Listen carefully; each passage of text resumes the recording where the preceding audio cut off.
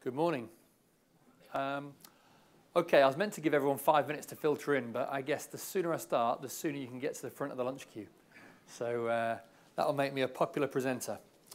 Okay, so at an event called the Future of Cybersecurity, you could be forgiven for wondering what we're talking about bots for. Bots have been around for years. Surely there's more innovative things to talk about in a cyber show. But I think what we've seen in the last 18 months in particular is such a rise in the sophistication of attacks using bots that even if you think you've got this covered, a fresh perspective, a fresh look at this problem should be taken. And in the next sort of 15, 20 minutes, I hope to shine a spotlight on exactly that and just at least get you to reconsider. I work for Netacea. We're not going to go into a demo or pitch. We'd love to do that, but we can do that at lunch if you'd like to. So it was actually 2016, which was the first year where automated traffic or bot traffic overtook human traffic on the internet. And of course, there's plenty of good bots out there. Google is a bot of a type, and there's RPA on the rise. But actually, bad bots account for roughly 29% of all of internet traffic. And you can see on the bottom right just some of the things and some of the scale that they've been involved with. The obligatory breach slide. No cyber presentation is complete without one. What I wanted to point out here is that this is just a cross-section of some of the breaches, well-publicized breaches that took place towards the end of last year. But what I wanted to point out is that what they have in common is that all of these breaches are now your problem. And when I mean you as individuals and you, the company you represent. If I can just explain. So I'll use myself as an example. I have a Marriott Hotel Starwood Alliance card. I have a BA loyalty card. I have a Twitter account. I have an Uber account. I have a Facebook account. I have a MyFitnessPal account, although I don't log into that one as often as I should. I have many of these. The way in which I access all these accounts is exactly the same. I use a username, which is typically my personal email address, and a password. And because I work in security like you, it's a strong password with many characters and different uppercase and lowercase, except it doesn't matter how strong the password is because it's been stolen. Now, I'm embarrassed to admit this in front of a room full of security professionals, but I use that same username and password across approximately 50 other personal logins. Now, you all don't do that. You all use LastPass or Dashlane. None of you do that. There's a few laughs at the front. But unfortunately, the cross-section of the population is 99-point-something% of people will expect you to solve this for them. They won't use those technologies. They will reuse passwords. And so this is now very much your company's problem as well as your own personal problem. In January, Troy Hunt, and I'm sure many of you are aware of who Troy Hunt is, he said he'd found 770 million matching username and passwords on popular hacking forums. 770 million. Worryingly, on the bottom left, he said 140 million of those he'd never seen before. So the problem is just getting worse. If my username and password wasn't already compromised, the probability of it getting compromised is just growing by the day, by the week. Something has to be done.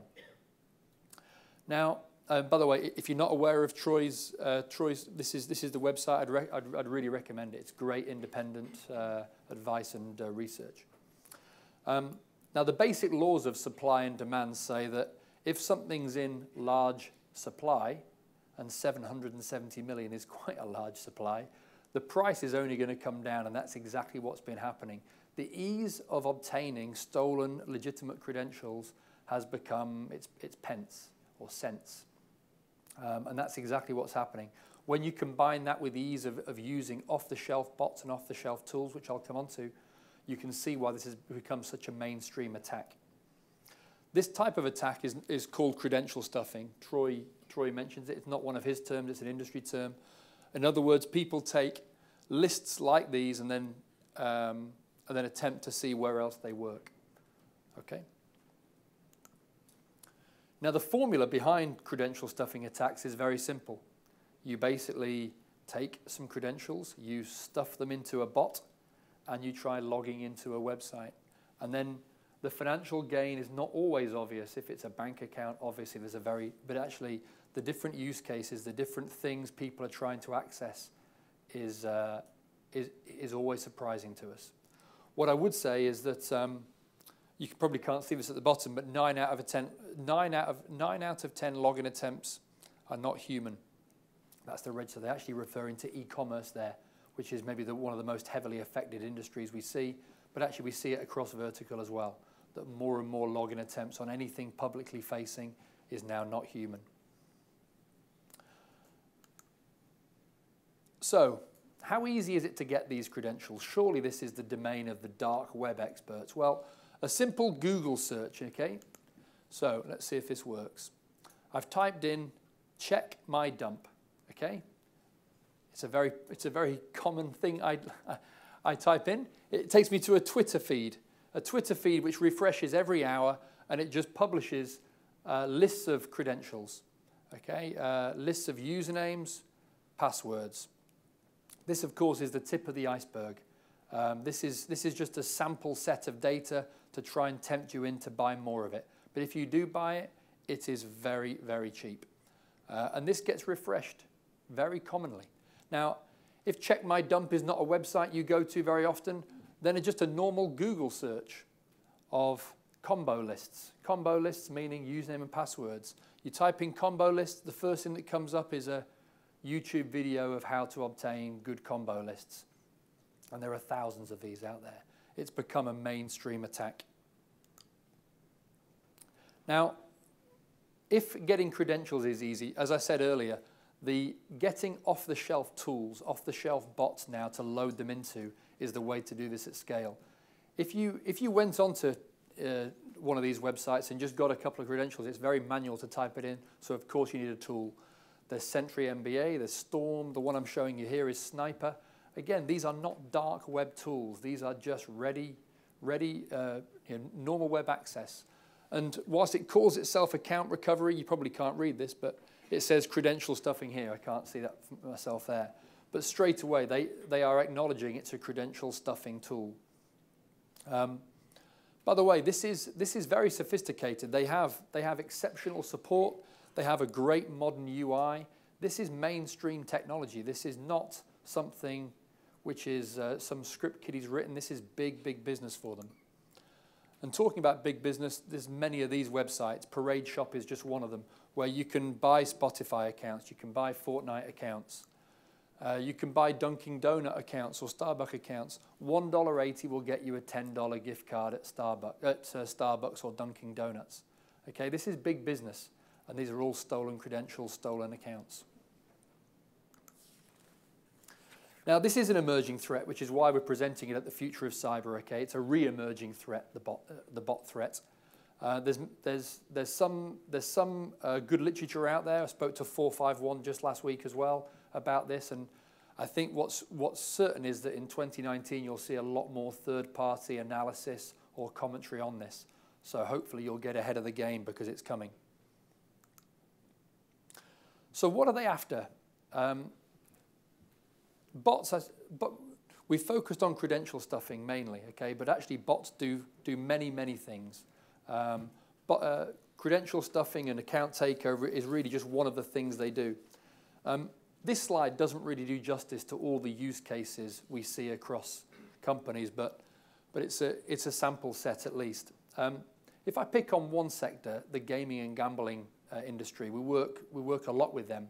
When we first started working with them 2.5 years ago, we assumed that credential stuffing or account takeover was what they were after. After all, a gambling account acts as a mini bank account almost. You keep a surplus in there. And true enough, bots were trying to log in with username and passwords and trying to exfiltrate money. However, it was far worse than that. We actually found fake account creation to be a major issue for them. You've seen the adverts, open up a free Paddy Power account and get a free £20 bet. Bots were opening up thousands of accounts, having bets, cleaning the accounts out. Automated betting with bots is very common. Bots were also scraping odds. Scraping is a very common use case, sometimes used for the good, many times used for the wrong. but scraping odds and then re-advertising that they can guarantee to beat Bet365 odds if you come to this website. If you also have enough control of enough of these betting accounts, you can start to move markets, you can start to move odds in your favor. On top of that, they also found that such was the volume of bots crawling all over their websites that they were just serving up an enormous amount of cloud infrastructure to service bots that they didn't want near their website in the first place. One gambling company bought our solution purely on cloud cost savings alone. It's not how we market our solution. We like to go as a cyber company, but it's just a cost-saving exercise on infrastructure, getting rid of traffic that shouldn't be there. And the final one, skewed analytics. If you take gambling companies, and they are huge marketeers, they base all of their marketing budget on the website data they see, the website data they couldn't trust because it was skewed so heavily by non-human traffic.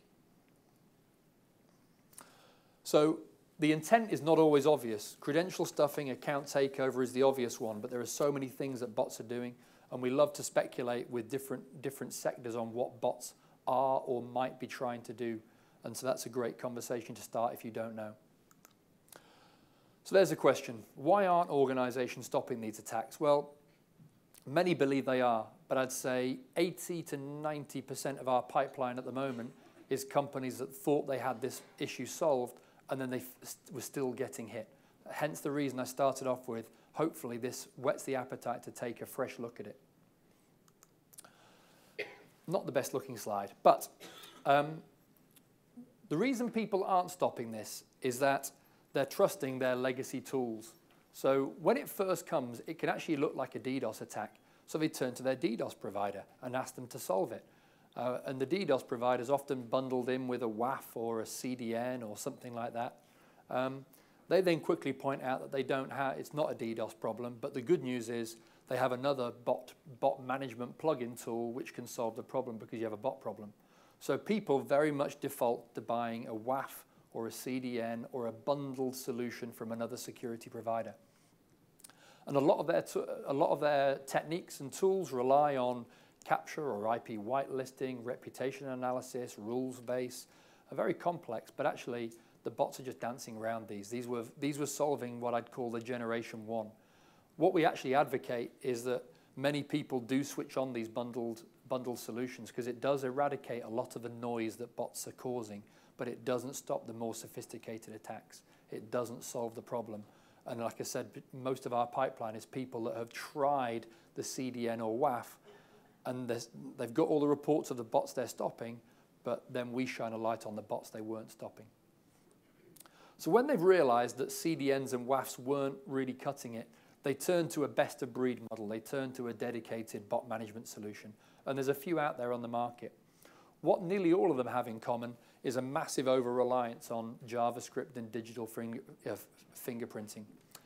This is a good tool set. They are useful signals, but there's too much of an over-reliance on it. Now, again, you're security professionals, therefore many of you will not want any third-party JavaScript near your website. Or those of you that do want it limited. What we found is that no matter how well obfuscated some of these tools make their JavaScript, it can be cached, it can be reverse engineered, and therefore it can be bypassed, which is why many of you don't like JavaScript. Now, just to be clear, our solution uses reputation analysis. We have an elements of JavaScript, but really we're not overly reliant on it because we've just seen it be bypassed too easily. Back to Charles' presentation, we've pen tested our solution. We've tried to bypass our own solution. We've tried to bypass others. And again, these legacy techniques, which have been very, very good at stopping bots in the past, are almost rendered useless nowadays.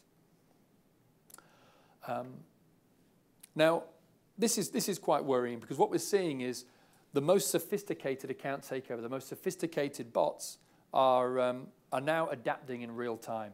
So what we found is that if we block bots, because we see it's obviously trying to mimic human behavior, it's maybe putting in some fake mouse trails, very human-like mouse trails, but if we block it, it will just mutate, rotate IP address, and come back in real time, and it's just whack-a-mole. So a different solution has had to be had here. There's different mitigation techniques other than blocking, but actually what we found is that a combination of behavioral analysis and machine learning has to be adopted, because that's what the attackers are using. They're using the AI techniques. It's been well documented this morning. And while Charles mentioned there are some drawbacks in using ML in a security security defense, we actually find it to be the most effective of all the different tool sets and techniques we've used. We found that in stopping bots, this is the only way to go. Now, many are starting to add this in. You'll find that some of the WAFs are saying they now have behavioral analysis. It's very much an afterthought. It's very much an add-on. Don't believe the marketing hype is probably one thing I'd say. And they really can't wean themselves off rules-based or JavaScript approaches. So what is our approach? Well, I promised you I wouldn't dive into a pitch. And I promised you I'd get you to lunch. So I'm going to take 1 minute rather than 5 minutes I have left. You'll be in the front of the queue as promised. But the answer is to take a different mindset, to take a different approach. It's true that some of the other approaches have their place. In fact, security should always be a multi-layered approach. But at the heart of it, it has to be machine learning and behavioral science. We have a team of R&D and data science, all based in Manchester. We have general purpose models and algorithms trained across different verticals, looking for different attack techniques across the verticals, and they can be tuned and customized towards each individual customer's risk appetites. You all have different good bots within your environment, so you may want us to fine-tune that so as not to block legitimate bot traffic as well. But using behavioral analysis and machine learning alongside the other signals is the only way that we've been able to consistently stop this for very large enterprises across Europe and America now, more recently.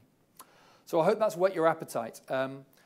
If you're concerned about what bots might be doing on your publicly facing web infrastructure, we'd love to speak to you. If you have any login page, customer-facing login page, you really have to come and speak to us, because even if you think you've got that sorted out, will very quickly shine a light on the fact that it's under constant attack and you have to do something about it. But thanks for your time. Form an orderly queue, go and get lunch.